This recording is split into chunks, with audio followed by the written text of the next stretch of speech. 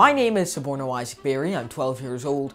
As far as I know, I'm the youngest professor that's ever taught at a university. I'm 11 and I got a scholarship here at NYU. Yeah. Congratulations to you.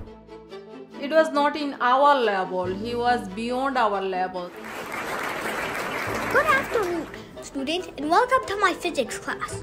With enough determination and enough passion, anything is possible.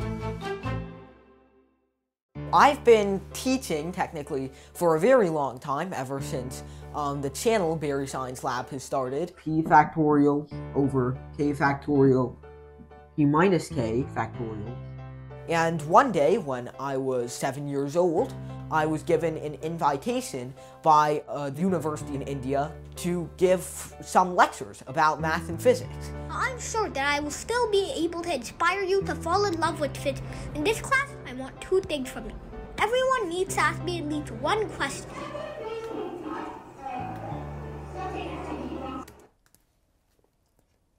Did you hear that? He just said, "Sir, you wrote the equation wrong. The equation is wrong." This is like a Comedy Central skit. I am feeling like I've come a very long way. Everyone has to start somewhere.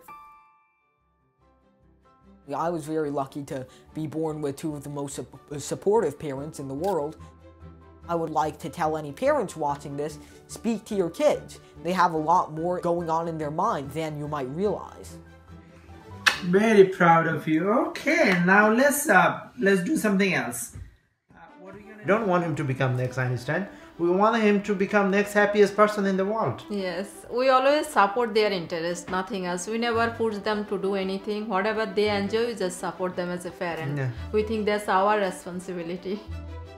I hope that 9 or 10-year-old kids who see my story don't take away the message that they're supposed to be teaching at 9 or 10 years old.